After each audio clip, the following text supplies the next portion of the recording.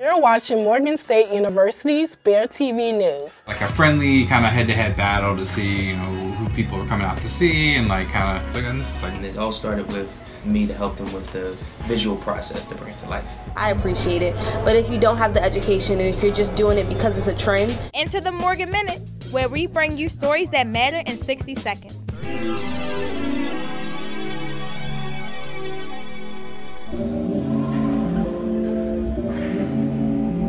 Quick to use skin color as a tool of shame and division. Hey girl, you're in my journalism class, right? Yeah. You got an A on the last test? Foster care in Philadelphia. By 1930, at the age of 13, he moved to Harlem to be with his mother. October 25th marked the first day of early voting in Maryland.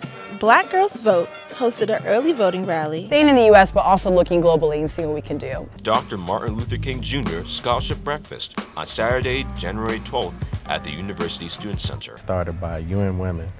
He for She was launched by the United Nations. Hello.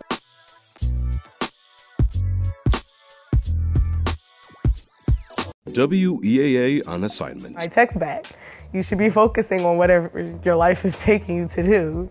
We as African Americans, I believe we face so many obstacles. Hold on to, because they never know the same way that they're being blessed today, that they could be a blessing to someone else. This is really important for the community. Entrepreneurial spirit from Beat Trip's previous manifestation. Whatever that may be. One city, 7 voices, 9 weeks. Well, Bob's like a counselor in the neighborhood. Baltimore is evolving. If you have an idea, if somebody has an idea that they want to use, we are open to helping them realize their dreams. Creative, innovative, and exciting. The perfect song to move your day along.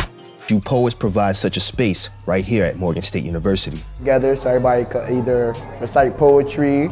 I have fun doing this. I have fun dressing up, hanging out with. Reporting for Bear TV. I had the idea. AKA Zaki. They laid me off in it because The redevelopment. Be a good person.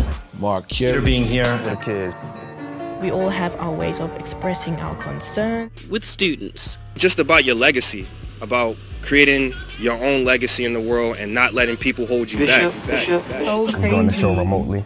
Yes, it's transcontinental. I just want to say, non-stop, strictly hip-hop.